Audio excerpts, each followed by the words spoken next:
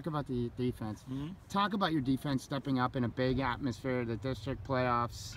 I mean, there was a double play. Oh, stellar! You know that. Stellar. I mean, we'll get to the double play, but the defense was solid all game.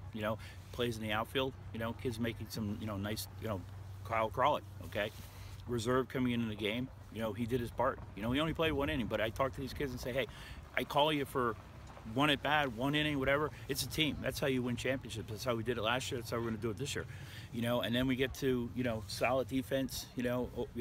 All around in the infield and the outfield was stellar. And then they had a little rally going. And what do? We make a great play. Tacoma makes a great play at third, tags it back, double play. That was big. That was huge. That kind of stemmed the momentum at that point. Even with an 8-run lead, it's just baseball. Anything can happen. So, hats off to the kids today. They came to play. They put their best effort forward, and the defense. You play good defense, it carries on to the offense. So, and we had good pitching. Those two kids we had, Garrett and Soup.